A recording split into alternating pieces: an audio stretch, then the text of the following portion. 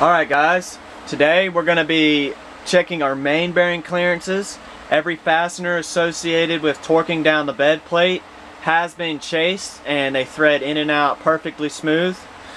Alright, so today first of all we're going to be cleaning the flange surface where the bed plate meets the block, and then we're also going to be cleaning the saddles for the bearings and making sure they're perfectly dry. You don't want any oil beneath the bearing. That can cause a tighter clearance when you go to measure them. And we're also going to make sure the bearing surfaces themselves are also perfectly dry. So let's get started.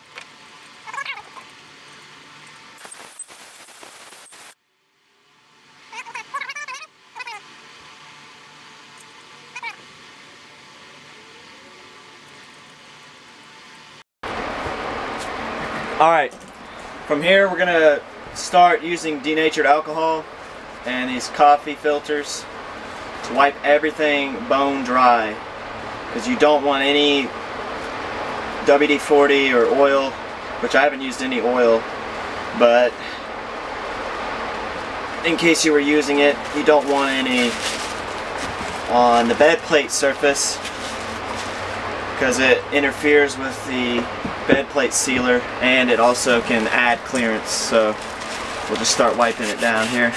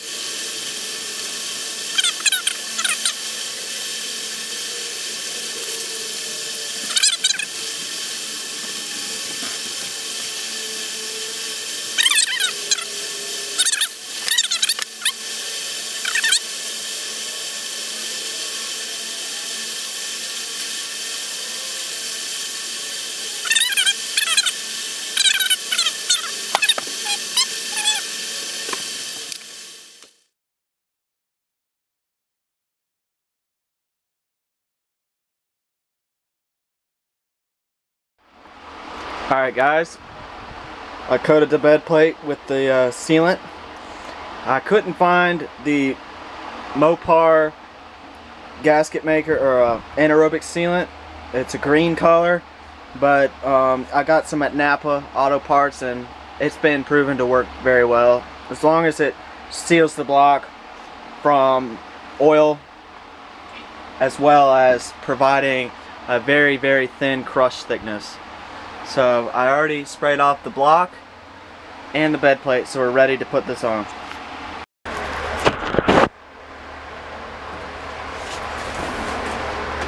Alright, go ahead and set the bed plate on.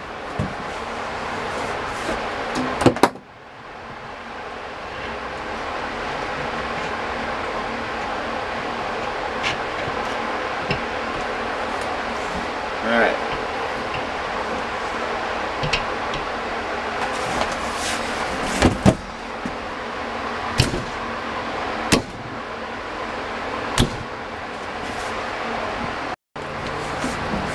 Alright, so the A853 engine has a cast steel crankshaft, which means it's not the most solid piece of steel when you raise the rev limiter above 7,000 RPMs. And what happens above 500 horsepower, there have been reports of bed plates cracking on the lower main bearing girdles. To combat this, they make these billet steel crank straps, which the bed plates require to be machined in order to provide a flush fitment on the bed plate. Now you can buy direct fit versions, but I consider them kind of like the half-ass version of it, and I went with the machine version, and this will eliminate any possible failures. So I'll just clean the bottoms of them, slide them on.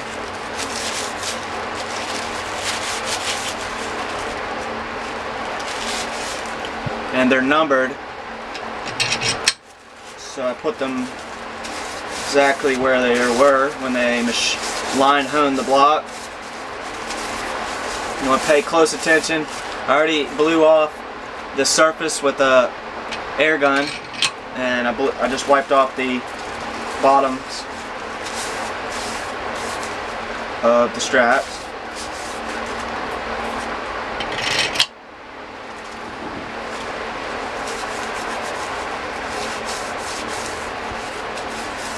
You can see that's a very solid piece of steel. And when I go to install the nuts and washers, you have to pay special attention around the base where the washer will sit, as well as on top of the washer where the nut will meet the washer, because you don't want any grit there. That's gonna basically make all that thread chasing not very worthwhile.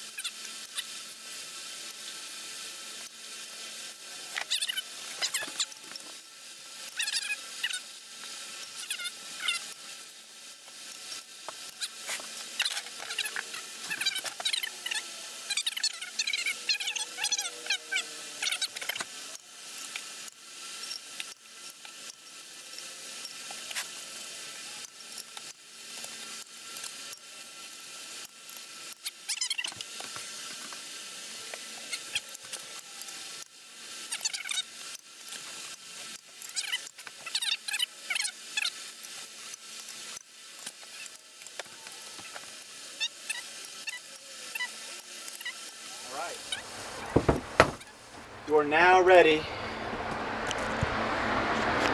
to check your main journal clearances. Doesn't sound too hard, does it?